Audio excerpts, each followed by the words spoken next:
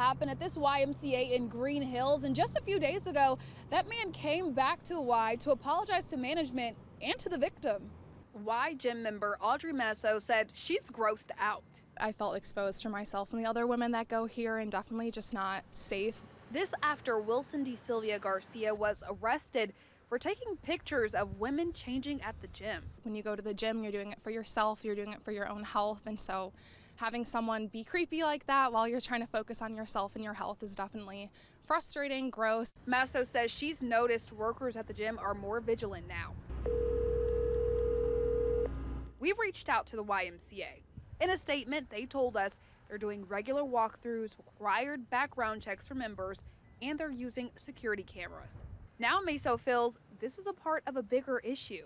I've just had a couple people come up during workouts, just, making inappropriate comments, asking about specific muscle groups that it's working out, asking if they can see those muscle groups, just gross things like that. She thinks more needs to be done to address gym harassment in general. If you see someone and you know that they're either being harassed or they look uncomfortable, speak up, because numbers matter. The more people you have, the stronger it's going to be. Meso and the Y both told us they give credit to the victim for speaking up about this incident. The Y also said they're always evaluating their environments to avoid something like this from happening. Danielle Ledbetter, WSMV4.